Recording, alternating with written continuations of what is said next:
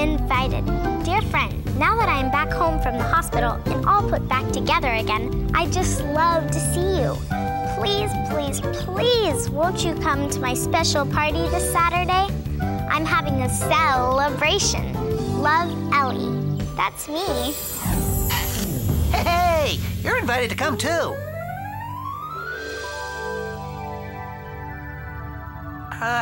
Excuse me, Big Mike? Mm-hmm. I don't mean to complain, but can I get up and move around yet? I'm feeling a little squeezed down here. Well, you're looking pretty terrific under my microscope, Rory. I appreciate your holding still for so long.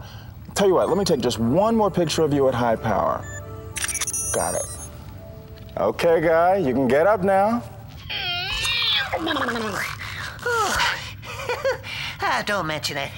Always happy to do it in the name of science and friendship.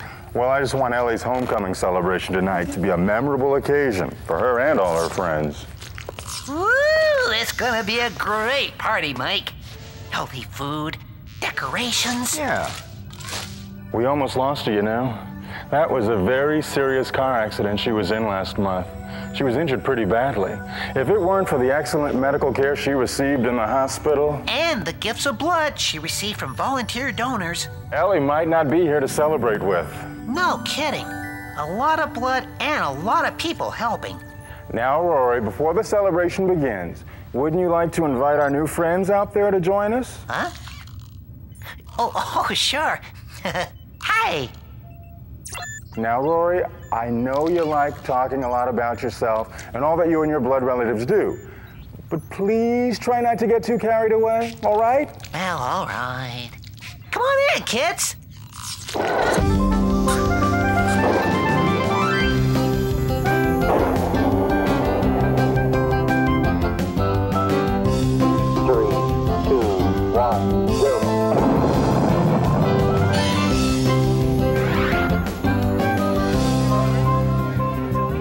0. It's great to be here.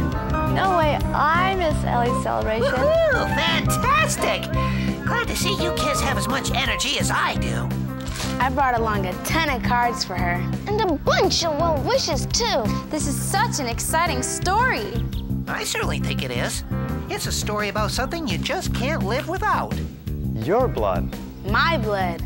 Our blood. You can say that again. Our blood.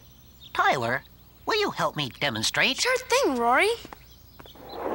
Now, even though usually you can't see your blood, it's not that hard to find. It's carried to every part of your body by thousands of blood vessels, arteries, veins, and capillaries. In fact, hang on to your wheels. Would you believe the human body has so many miles of blood vessels inside of it, they could encircle the Earth once, then twice, then a little bit more? It's true! By the time you're all grown up, you'll have a bit more than 10 pints of blood in your body. That's a lot. Think of your blood as the transportation system in your body that's always on the move, making deliveries and pickups day and night. Pumped by your heart, your blood circulates nonstop, carrying and dropping off nutrients like food and oxygen to wherever they're needed, and then collecting waste products to get rid of. Cool. But what exactly is blood? Good question. And Mike is going to help answer it. Mike, are you there? I'm right here, Rory. I take it you're ready to go under microscopic scrutiny again? I'm ready. Well, in case you haven't guessed by now, Rory's a rather energetic red blood cell. His main job is to carry oxygen to the other cells of the body while carrying away a waste product called carbon dioxide. This is what red blood cells look like under the microscope. They're round and look a little like a donut without the hole in the middle. The scientific name for red blood cells is erythrocytes. Another member of Rory's blood family is the white cell, or leukocyte. The function of the white cells is to defend your body against infection by germs. Actually, there are many different kinds of white cells, and each of them has a very specific job to do. Here's a look at one white blood cell called a lymphocyte. It's busy fighting off invaders. White blood cells are sometimes hard to see, so we stain them with a colored dye, just so we'll be able to find them later and tell them apart under the microscope. The other members or components of Rory's blood family are called platelets. Platelets are sticky little guys that help prevent bleeding and make your blood clot when you cut yourself. Here's a great view of them under my high-powered lens. These tiny cell fragments normally look round and smooth, but when they get busy plugging up cuts and wounds, they become kind of spiky and ragged around the edges. Now, all these cells are mixed together in a slightly yellowish liquid called plasma. Plasma is mostly made up of water, but also contains protein, sugar, and salt. The whole combination literally makes up your bloodstream. So blood is really a mixture of constantly circulating red cells, white cells, platelets, and plasma. On behalf of my entire blood family, thanks, Mike. I think you have a very impressive bloodline, Rory, but where do you come from to begin with? Oh, I think I can help Rory answer that. Thanks, Tyler. Well, actually, all of the blood cells in your body are produced in your bones, inside the bone marrow. Bone marrow looks like a network of tiny little connected caves, similar to a honeycomb. Now, inside the bone marrow are some very special parent cells called stem cells. A stem cell is kind of a supercell that has the power to divide itself and produce a twin. This process of cell division has kind of a fancy name. It's called mitosis. Through mitosis, the stem cell can keep on creating more and more stem cells just like itself. But what is even more amazing is that the stem cell has the power to eventually turn into all the other different blood cells as well. The stem cell can actually differentiate into red cells, white cells, and platelets. Let's suppose the stem cell gets a message to differentiate and become a red cell. Well, inside the cell is a structure called the nucleus. Now, this nucleus acts very much like a computer program. It directs the cell to produce a special protein called hemoglobin. And it's this hemoglobin that makes red cells look red and gives them the ability to attract and transport oxygen. After a period of time when the red cell is full of hemoglobin, the job of the nucleus is over and it gets kicked out. Then it has kind of a little dip in its middle on both sides. Now the red cell leaves the bone marrow to join the billions of other adult red cells circulating in the bloodstream. It will do its work for 120 days. Then it will die and be removed by an organ called the spleen. I think that's so sad. You only get to live for 4 months. Oh, thanks for the sympathy. But the truth of the matter is that the bone marrow produces 4 to 5 billion red cells every hour to keep replenishing those of us who wear out. Really? 4 to 5 billion? That is entirely awesome. What I want to know is, how do you do it? Yeah, and where do you go to pick up all the oxygen our bodies need? I mean, when you're traveling around in the bloodstream with all the plasma and other stuff, you're all wet. I think of the oxygen in the air as being dry. Good question. And with Tyler's kind assistance once again, I'll be happy to show you. Take a real deep breath, Tyler. Well, what better place to get oxygen than your lungs, Each time you take a breath, pairs of oxygen atoms called O2 molecules enter your lungs and pass through smaller and smaller tubes, or bronchi, until reaching tiny air sacs called alveoli. These air sacs are covered by thin blood vessels known as capillaries. And it's here that the gas exchange takes place. The oxygen molecules pass easily into the blood vessels and bind or attach to our hemoglobin. Now loaded with this cargo of oxygen, we red cells first travel at a high rate of speed through the heart, the large aorta artery, and other big arteries, just as if we were on a freeway. But then we have to leave the freeway and travel down many narrow side streets, finally passing into even narrower and thinner capillaries. At this point, the capillaries are only 1 cell wide, and we have to squeeze and stretch and even fold ourselves in half to get through. Only when we get deep inside these tiny capillaries running through your muscles and tissues and organs do we finally release our load of oxygen. But that's only half the trip. Truth is, guys, as soon as we release the oxygen, we pick up carbon dioxide. That's the waste material released by the cells. Carbon dioxide is also known as CO2 and consists of 2 atoms of oxygen and 1 atom of carbon. Well, at this point in the journey, because we've released our oxygen and loaded up instead with carbon dioxide, we're not as bright red as we were before. What's more, we make the long return trip back to the lungs through the veins, fighting gravity most of the way. Finally, as we complete the round trip, the carbon dioxide we've carried back is released as you breathe it out through your lungs and mouth. That is entirely awesome. Oh, right. Good job, Tyler. Woohoo! Ooh, yeah. Now, think about this. In the real world, that one complete round trip will take, on average, ready for this? It will take only 30 to 45 seconds. How about that? Actually, I think it's pretty cool. The next time I'm working up a sweat and my heart's beating really fast, I'll think of you zipping along at top speeds just for me. Well, thank you very much, buddy. I do try very hard to keep your young muscles supplied with that extra oxygen for high performance. The harder you exercise, the faster I go. Oh, I think the Stickler kids have finally arrived. You know, the platelets. Greetings, everyone! We're glad you're here for Ellie's welcome home celebration tonight. We just finished sticking up the final decoration for her party. Get it? Sticking up the decorations. Have you talked about how important we platelets are, Rory? Yeah. Yes. Did you see our photos in Rory's photo album? Sure did. Hey guys, want to check out a great scab here on my leg? Ooh. Yeah, I picked up this little decoration yesterday when I fell off my bike. Ooh, but did I hear you say picked, my boy? Oh, no. You must never pick at a scab. Never. Very bad. Very bad. Not good at all. No, I didn't say I picked at my scab. I said I picked up this little decoration when I fell off my bike yesterday. Well, that's a relief then, isn't it, Sticklers? Yeah, that's great. Yeah, for sure. Let's take a look. Isn't that a beauty? Ooh, My, we do good work, don't we? I think we do. I should say so. I really appreciate it too. Thanks, guys. One thing about the Sticklers, they sure know how to give themselves a plug. Oh, Mike, are you there? Help me out here, will you? I'm here, Rory, and I'll be glad to.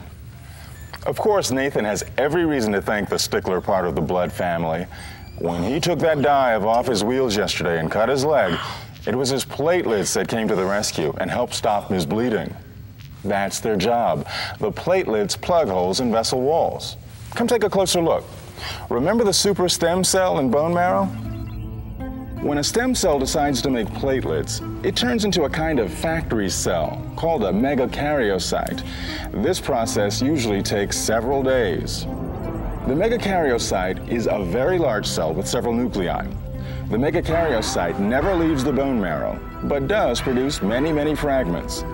These are actually the platelets, small pieces of cell material or cytoplasm, and they do leave the bone marrow and circulate freely in the bloodstream.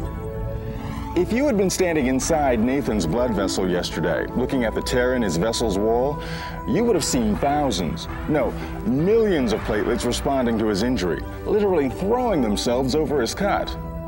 They're sticky little characters.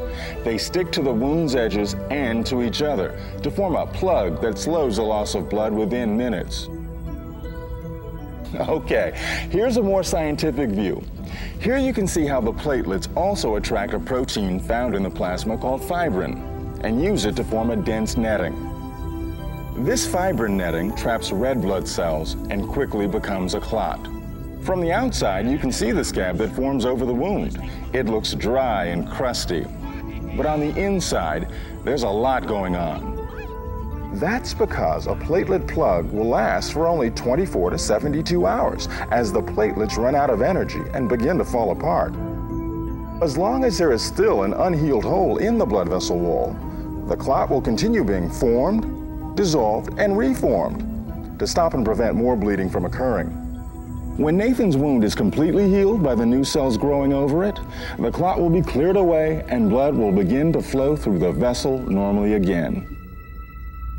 Pardon me, Michael, but isn't it about time my side of the family makes an appearance? I was just getting ready to introduce you to our friends. Meet Granville. He's one of the extremely important white blood cells, also called a leukocyte. And to be real specific, Granville's what's called a granulocyte because he contains little granules. How do you do? Now, when Nathan cut himself, one of the things he was concerned about was that germs wouldn't get into the wound and start an infection. Well, remember the super stem cell? And do you remember how the stem cell can become a twin of either itself or differentiate into a red cell or a platelet? Well, guess what? Stem cells can also become many different kinds of white cells. White cells are an extremely important part of your immune system. They are the ones that fight infection and declare war on germs and bacteria and viruses. All those nasty microbes that can cause diseases.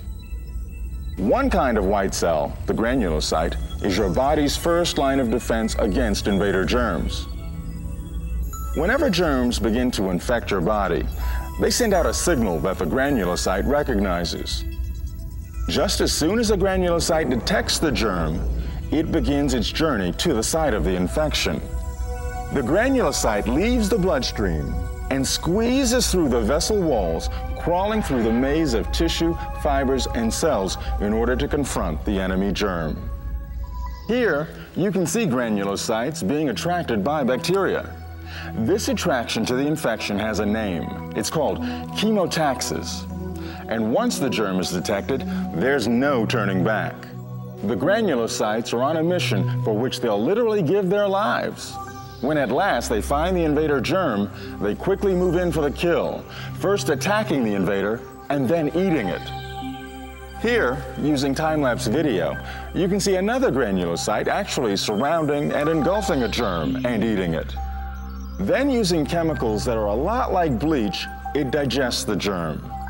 Soon, nothing will remain of the germ but bits of protein. And the granulocyte? Well, this entire digestion process, which is called phagocytosis, also destroys the granulocyte. I'm proud to be part of a family that will fight for good health. But now, there's a new kind of white cell known as a monocyte that comes into action. Now, you can spot this white cell because its nucleus is the shape of a horseshoe. And monocytes are gluttons. They love to eat and eat and eat. And they're the ones who clean up the battle scene by eating the disintegrated white cell and the protein fragments of the dead germs. Pretty gross, huh? But then, they do even more. You see, when the monocyte finishes eating the dead material, it begins to examine the bits of protein to see how the germ was put together, just like a computer. Then after it analyzes the data, the monocyte calls on another type of white cell called a lymphocyte T cell or helper T cell, which has a very large nucleus in its center. Now there are many types of T cells, and each one recognizes a specific type of germ. When this happens, the lymphocyte T cell engages the help of still another kind of white cell, called a lymphocyte B cell, which makes a special weapon called an antibody to use against the germ. In fact, the lymphocyte B cell turns itself into a kind of self-defense factory, producing copy after copy of these antibody weapons. After all, this is serious business. So if the invading germ does dare show up again, it'll be in for a real surprise. The antibody weapon made by the lymphocyte B cell that matches the exact design on the germ finds its mark, and the germ is stunned and wounded. Then the germ is fair game for the hungry granulocytes and monocytes to sniff it out and finish it off. And that's how your body develops what's called an immunity against a disease. So once you've had a disease, say like the measles, your body's white cells, which made the antibodies to fight the measles virus, continues to protect you from ever having the measles again. Now, as I've said before, there are many different kinds of white blood cells, each with its own way of attacking germs. Another lymphocyte T cell, for example, sometimes referred to as a killer T cell, actually injects cytokines or poisons into the enemy germ. Here in this excellent time-lapse microscopic video, you can actually see a lymphocyte killer T cell attacking and killing a virus-infected cell. Pretty cool, huh? Personally, I think the study of hematology and immunology are fascinating sciences. I love looking through my microscope, seeing what these tiny cells look like up close. But I think I hear music, and that means Ellie's celebration has begun. So let's go see who's at the party. Well, this is an exciting moment, huh? After her automobile accident, Ellie looks simply terrific. You'd never know she had to have a blood transfusion when she was in the hospital. Did you know she needed 30 pints? 30 pints? That's 30 bags. Hey, who's that man she's greeting now? Oh, that's George Horner. He saw the accident happen and was so concerned about Ellie, he decided to become a blood donor. What a caring man. He gave blood and also made a platelet donation. I am so impressed. So am I. Oh, and there's Randy from the delivery service. He carries blood from the blood center's laboratory to the hospitals. He's a very careful driver. I've ridden with him many times. He wears his seatbelt, too. And speaking of the blood center's laboratory, there's Helen Delaney, and Shirley and Bill. They process and test each and every bag of blood that's donated, making sure it's safe to give to the patients who need a transfusion. Yes, indeed. Patients like Tiffany. Tiffany needs frequent transfusions because her red blood cells are sickle-shaped instead of round. She gets real tired, but after she gets a transfusion, she feels pretty energetic again. Ah, do you see Chris talking to Seth? Two more great kids who faced life-threatening diseases and needed blood from kind-hearted donors. Seth battled cancer, didn't he? That is true. A very brave boy. Oh, and didn't Chris have a heart transplant? And look who's cutting a piece of cake for herself. Kendra! I remember when she needed blood. I believe she walked through a plate glass window. Oh, my, no! Oh, my, yes. Look over there. It's little Savannah. Volunteer blood donors came through for her, too, when she needed a bone marrow transplant. How healthy she looks now. I'm just so happy everyone is here to celebrate Ellie's recovery. What a great party. Oh, it definitely is. And it looks like Ellie's having a wonderful time. Say, are you 17 yet? I am. I just turned 17 3 months ago and celebrated by giving my first donation at the blood drive at school. Did you? Me too. Well, you know, you can give blood every 56 days. And I was thinking, if you're not doing anything tomorrow after the track meet, how would you like to come along with me and a couple of friends, go down to the blood center to donate blood again? I think we're gonna go see a movie afterwards. Oh, that's a terrific idea. You know, it really is great seeing Ellie back up on her feet again. But you're right. There's always going to be someone who's going to need blood real bad, just like she did after her car accident. I wish more people knew just how important donating blood really is. Oh, it definitely helps save lives. No kidding. Hey, and did you know someone needs a blood transfusion every 3 seconds? Hey, guys. I think something really important is happening down there with Alice and Jerome. I do believe you're right. Do you realize that for every 100 people who could give blood, only 5 people actually do? Only 5 in 100? No. Now, I'm just flat sure there are a lot of healthy people out there who care about helping others. I'm sure there are, too. Take Leah. Isn't that Leah? Why, it is. It is! Howdy, Leah! Do you know she's 78 years old now? And do you know she's given more than 110 pints of blood? What a lady. Makes me feel warm all over. She is one grand lady. She understands that only people can give blood to other people. It's the gift of life. Shh, pipe down now. I think Ellie's going to say something. Thanks, everyone. Thank you so much for coming to my party. Thanks to all of you for helping me and so many other people by volunteering to donate blood. Thanks, Charlie. Thanks, Rita. You too, Leah. Hi. Thanks, Terry and Dave and Officer Tuggle and just everyone. Thanks for being so generous. Thanks for sharing. I say, Roy, do you think it'd be okay if we got some cookies and juice now? Good idea, Granville. Let's join the celebration. Goodbye, and thanks for staying healthy. And for being a person who cares about other people. Oh, and when you go home tonight, remember to tell your family and friends how important it is to become a volunteer blood donor. It saves lives. You can say that again. It saves lives. Come on, guys. I'm going for the cookies and juice. Me too. Fine. Oh, if you want to learn more about us, be sure to look us up on our personal website. Our address is www.mybloodyyourblood.org.